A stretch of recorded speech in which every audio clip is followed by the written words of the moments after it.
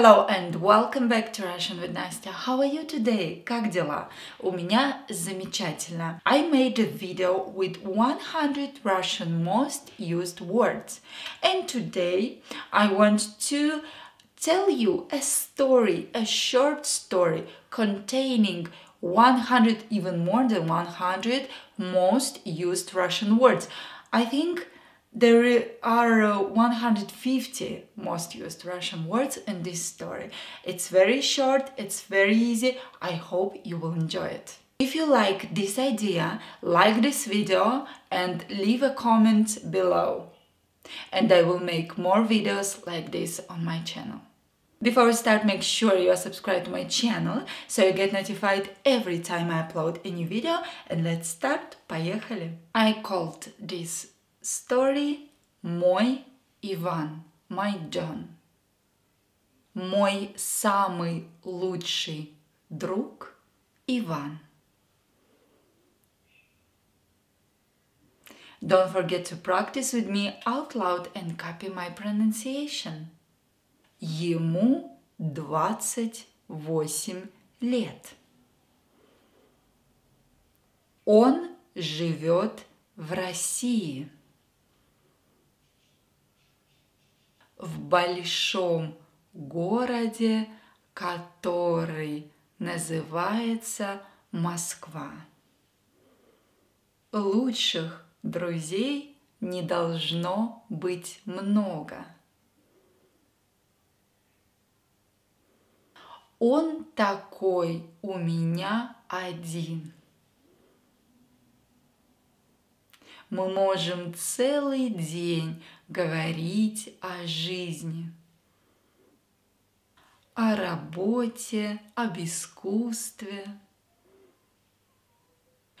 Ему можно сказать все. От начала и до конца. Мы говорим обо всем на свете. Иногда я понимаю его и без слов.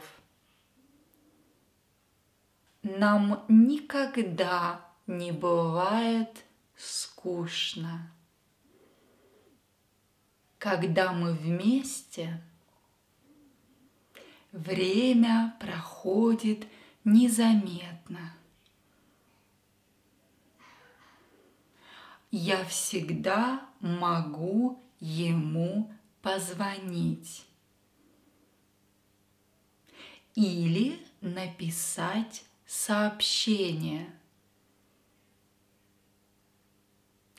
Только вот времени нет. У Ивана есть собака. Ее зовут Айва. Она все понимает. Честное слово. Еще она очень любит гулять и слушать музыку. Иван каждый день присылает мне ее фотографии. Она такая красивая. Мне очень любопытно увидеть его город. Дом, в котором он живет. В его доме 2 комнаты, спальня и гостиная. У него очень маленькая кухня. Ему не нравится готовить. Каждый день он ест в кафе. или заказывает пиццу. Очень скоро я поеду в Россию. Я полечу из Лондона на самолете. Буду лететь над землей и думать о том, кто меня ждет. Там далеко за облаками тот самый город. Уже скоро я буду в Москве. Мы будем гулять по городу, ходить в музеи и на выставки. Я очень хочу познакомиться с его мамой.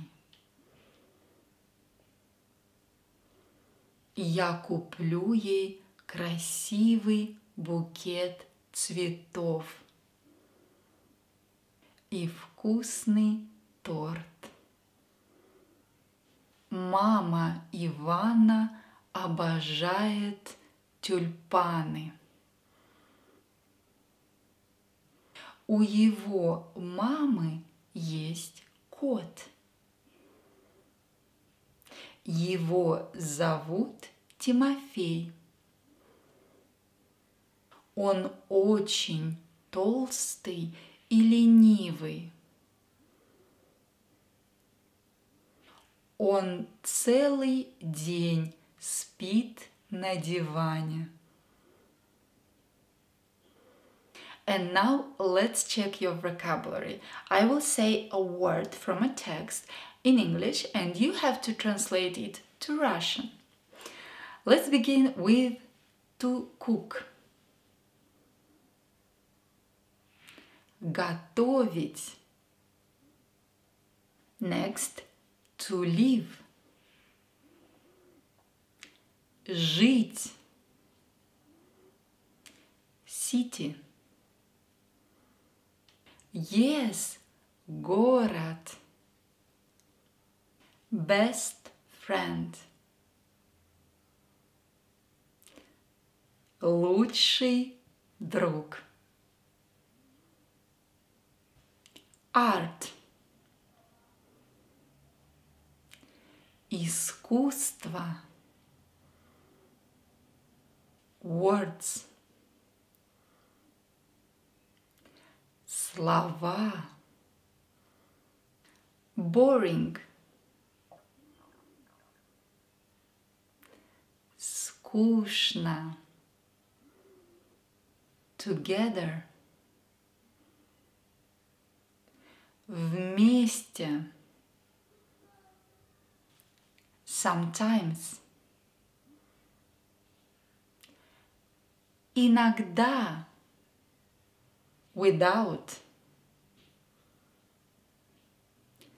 Без. Message. Сообщение. Honestly. Честное слово. Kitchen. Кухня. Every day. Каждый день. To order. Заказывать. To wait. Ждать. Clouds. Облака. Exhibition.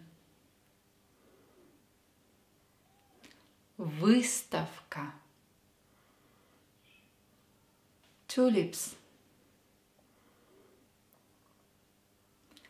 Тюльпаны.